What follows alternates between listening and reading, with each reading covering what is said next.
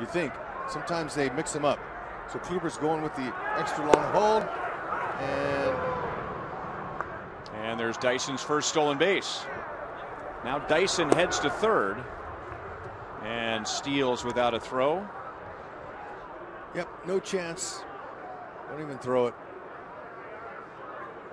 He had a nice easy swing to left field. Dyson takes off, and for the second time tonight he swipes third base and has 3 stolen bases in the game. Great jump.